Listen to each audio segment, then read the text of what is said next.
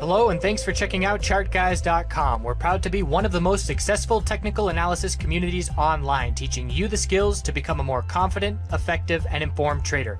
Join our community of hundreds of analysts worldwide working together to learn the charts, generate profit, and achieve financial independence. For access to daily live chart analysis and market coverage, a thriving chat community, along with dozens of hours of exclusive educational materials.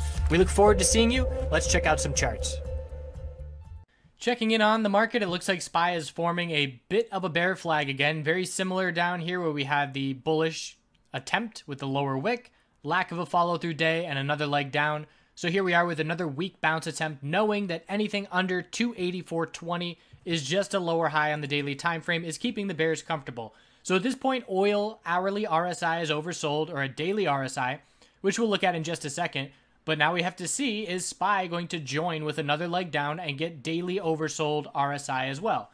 So for me personally as a trader, I do well with oversold bounces. It's definitely playing counter trend. It's not good for newer traders to be trading counter trend, but I have enough historical evidence that shows me that's one of my edges. So in this kind of scenario, I'm patiently waiting for oil and SPY to be daily oversold, and I'm looking to play oversold bounces. So I'm looking at really beat up names like NVDA or Tesla. And when SPY gets any kind of meaningful bounce, I'm looking for those names to get a bit of a magnified bounce because there'll be more shorts covering, we're more extended to the downside, and in my opinion, it'll be a bit easier for the bulls to put together some bigger gains than it would be for the market as a whole. So what my strategy is to find shorter term setups that favor bullish entries and then set stop losses with very little risk. So we'll go back to SPY in just a second, but for Tesla today, I was watching the 2-minute time frame and I saw a falling wedge pattern, and I entered that pattern bullish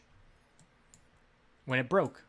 So here was the play that I was looking at. We had a clear lower high pattern on the 2-minute time frame, and we had a base of support that was holding as well. So the range got tighter and tighter. We got the bull break. I made my entry in the mid to upper 187s. And then from there, after the bounce gets followed through, I could either lock in for a small gain, a day trade gain. It would have been worth it if I were looking for just a day maker kind of gain. But I'm looking for a more significant bounce. And knowing that, I just set my stop loss at break even. So we ended up coming back down and triggering my stop loss. And that's that. So I lost absolutely nothing. I gave myself the opportunity to potentially see the start of a more meaningful daily oversold bounce. And I'm going to look for tomorrow for the same kind of setup. Daily time frame for Tesla has a lower high each day for the last bunch of days in a row. And we rejected this morning first thing by 13 cents. So a bit of a double top the last 2 days, a daily inside bar today, things getting really tight.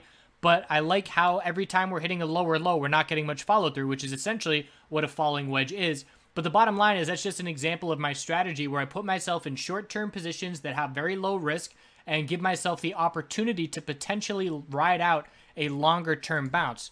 And just pulling up NVDA while we're on it, the daily RSI at this point is absolutely crushed down at 20. We've seen a lower high every single day, 6 days in a row, 6 red days in a row. The weekly time frame has been pulling back very significantly, and I'm watching for the bulls to defend our monthly support down at 124.46, at least temporarily, for a daily oversold bounce to play out. So that's what my mindset, that's where my mindset is every morning. As I approach, I establish a game plan to try and establish these bounce positions, and other players, other traders are going to be trading with the trend, and they might be waiting for an oversold bounce to enter bearish again, and that's perfectly fine as well. Certainly would rather be playing with the trend if you are just any old trader, but again, it's just me specifically and what I like to do and what my style is. So looking back at SPY, the bears have complete control at this point, the 4-hour time frame, very clear lower highs and lower lows. And for the bulls to change any kind of momentum, we have to change it on the daily time frame. So even if we see a solid green day tomorrow, we're still just going to look for a lower high compared to 284.20. So the bulls do have a lot of work to do. IWM on the daily time frame is still weak, down to lower lows at this point. Anything on the daily under 150, 165 is just a lower high. Bulls have a lot of work here as well. We're not oversold yet, but if we get another leg down and head down towards 146, that daily RSI will be heading to oversold. QQQ, same story. Weak bounce attempt. Anything under 179.85 is just a lower high. And if we see another leg down, that daily RSI will be getting to oversold. This is a weak bounce at this point. There's potential bear flags on a lot of these setups, and the bulls certainly don't have a whole lot of confidence as of right now. XLF held support, but it's a weak bounce. You get the idea. Everybody's doing the same thing. The correlation is so strong here. So 2687 is resistance. Anything under that is a lower high. And the weekly time frame for XLF is still an uptrend. So most names that we just looked at, SPY, IWM, QQQ, they've all taken out weekly support, but XLF has not. And that is notable for me. And we're going to be watching for an equilibrium on XLF. If 2508 can hold, we'll look for a higher low, and then we'll look for a bounce and a lower high compared to 2814. XLV still held support as well. So XLF and XLV have to turn things around for these bulls and try and build off the support that they do have, because other names don't have any nearby support to be going off of. But we have the double bottom that got a little bit of bounce follow through. Anything under 90.18 is just a lower high. Bulls want to make their way up towards 89 to at least get back to the middle of this tightening range, because if this support level were to break, that would be a scenario that would accelerate SPY to those daily oversold conditions. XBI got a more convincing bear break of its supports, but we do still have this level down here at 80.17, and that held today, but just barely. Anything on the daily under 83.77 is just a lower high. We've been trading within this range for essentially 9 days in a row, and bulls have to defend this support tomorrow to try and stay within this channel. Otherwise, we see another leg down with the next support at 79.34. So the VIX with this action, surprising that it was red today, but we did see SPY green most of the day before some second half of the day weakness. So the bulls are looking to form a higher low, because at this point, the VIX bulls have gone from 1440 up to 19 and did not establish a higher low along the way. So now we're pulling back for a daily higher low to try and form. And this is to confirm the daily trend change. So we had a daily lower high and lower low consolidation. We've broken resistance at this point, but to confirm the daily trend change, we need the higher low and higher high. And that's what the bulls are going to be going for. The volatility bulls, that is. That's what they're going to be going for over the next few days. And if SPY were to get any kind of oversold bounce going, it's going to be all about 1440, this low on VIX.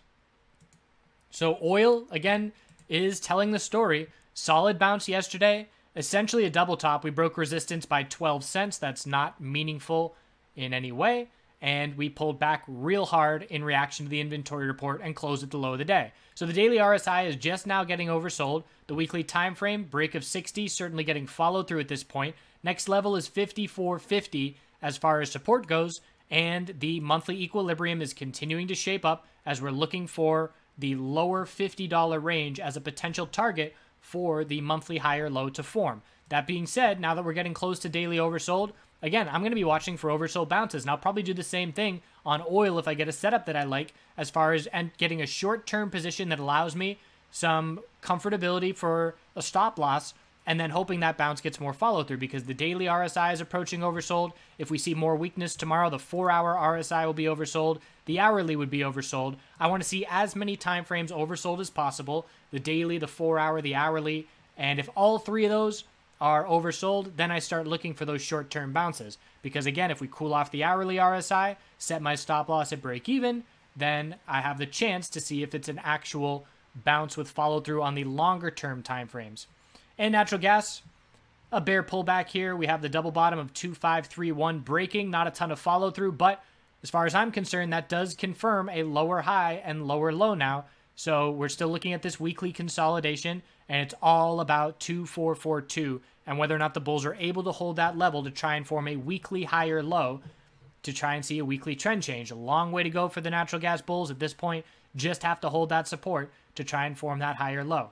So bottom line, bears still have control. If you have cash or if you are looking bullish, we're patiently waiting. We can absolutely see another leg down on SPY to get daily oversold and join oil, and we certainly don't want to be rushing in too early to be making these bullish entries.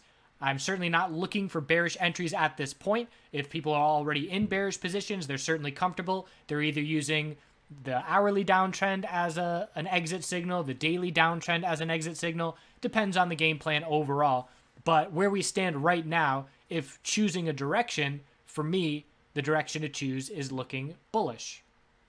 But again, that might mean I don't do anything for 2-3 days into next week, depending on what setup we get every single day. And that's why I put in over an hour pre-market every morning for establishing setups, getting a clear picture of what every sector is doing, noting key levels, and taking it from there. So I appreciate you watching. We'll check back in over the weekend. No end to the video today. I'll go and do a garden update over the weekend. Things are certainly growing fast these days. It's hot out there.